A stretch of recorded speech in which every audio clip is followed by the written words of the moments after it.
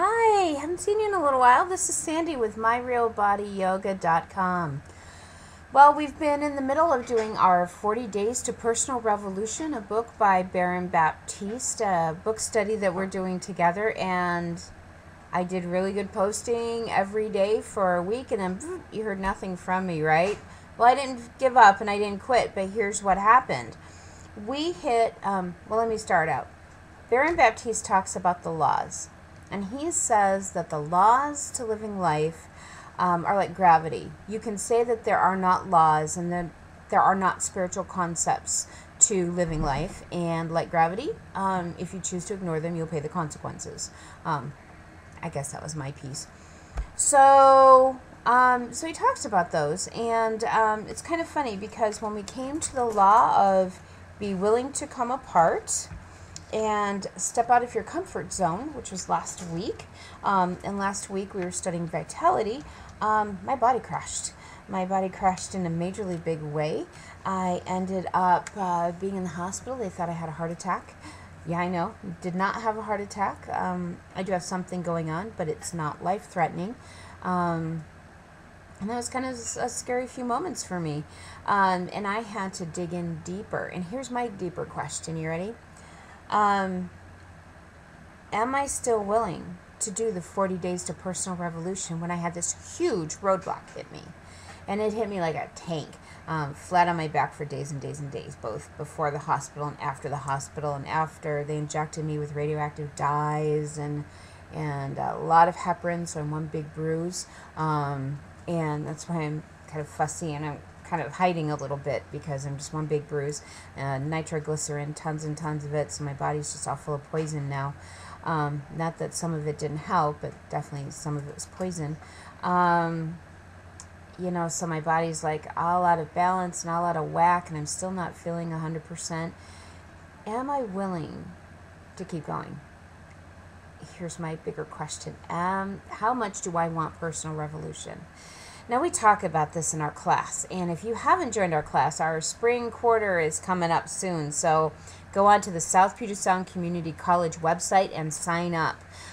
If the class is full, and a couple of my classes do fill pretty quickly, call the college and email them anyway and ask them to contact me, and I'll make sure you get in.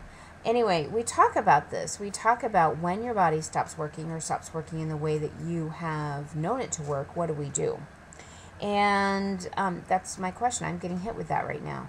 And I have to tell you that what I'm choosing to do is get right back up on the horse, so to speak. I am, tonight before bed, I'm going to I have it all planned out. I'm going to do a light yoga routine and start cleansing my body again.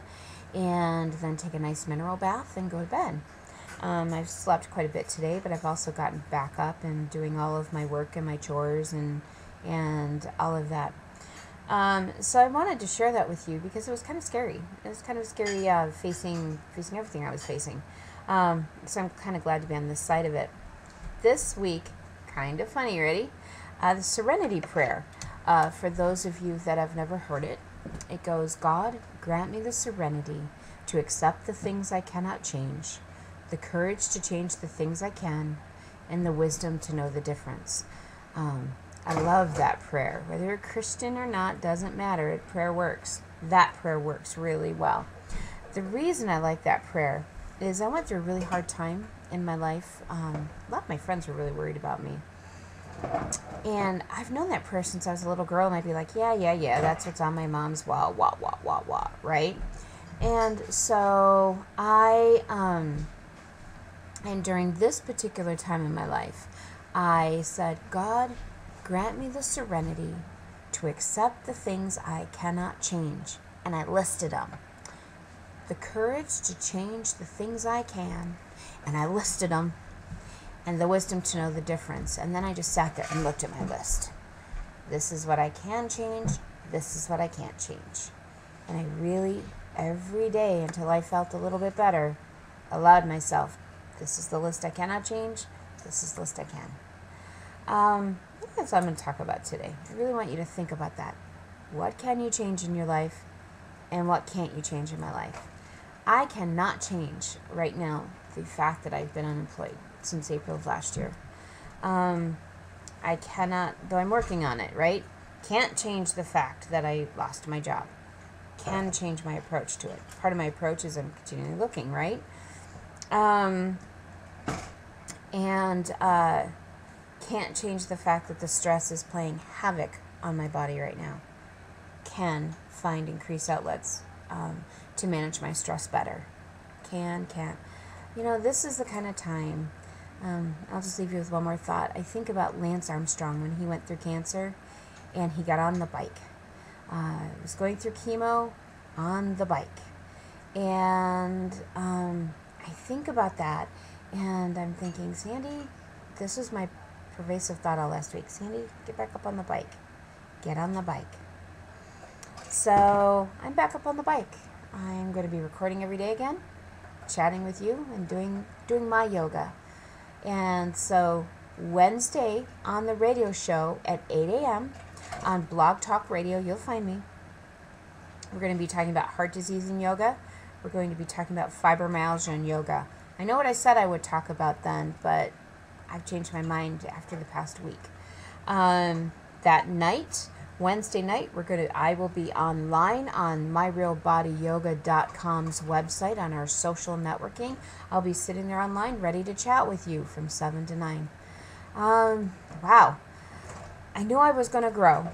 I had no idea it was going to be this much.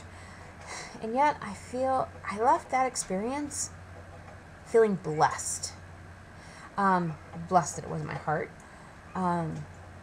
Blessed at how many people showed how much they love me. Blessed that I had a bike to get back up on. I hope that makes sense for you. Thank you so much, and I'll talk to you tomorrow. Bye-bye.